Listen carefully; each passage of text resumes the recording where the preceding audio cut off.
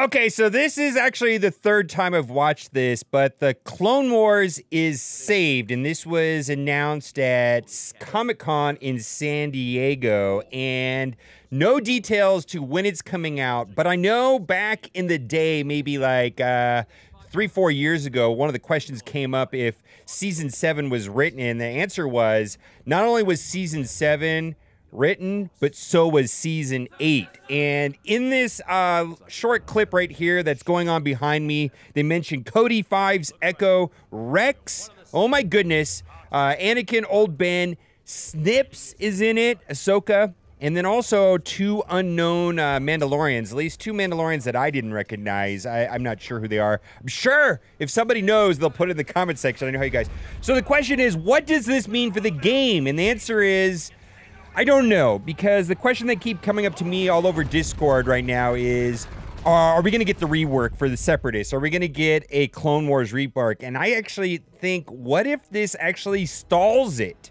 What if Capital Games had a rework planned, and now that this is coming out, who knows when, and they have to stall it to coordinate with the release? You know, because I know a lot of people are like, Grievous rework. Clones are all that whole era needs to be redone. Look at all these ships. We got the Lat, we got the Walkers, we've got the Rex Arc Fighter. Oh my goodness. So I don't know.